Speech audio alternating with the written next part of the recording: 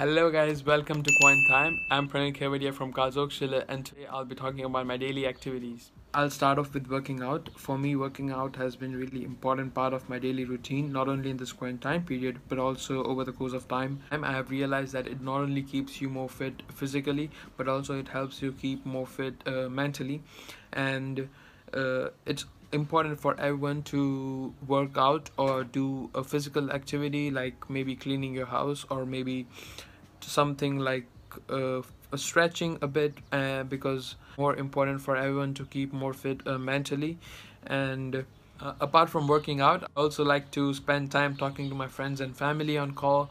And since I have been having more time during this quarantine period, I just call them almost every day, and just to feel more connected and feel like I have been talking to more people. And it also keeps me more preoccupied, and since I love calling and talking to my friends and family, and I also like to learn new stuff. I started reading books recently, and I think I enjoy it now.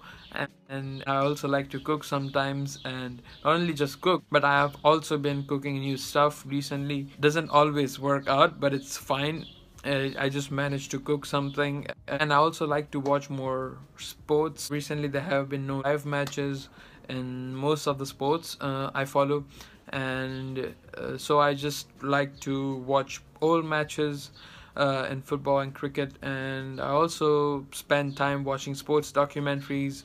And yeah, I have been I like to surround myself with things which are about sports, and especially when I have not been able to go down and play sports, play football with my friends. It has been really hitting me hard, because for me that's a hobby that I passionately follow, and I like to do it. And I just desperately want to go back to normal life and just start playing sports again. Yeah, but that's how it is, and that's how I spend my day. Apart from that, I hope you guys are staying at home and staying healthy.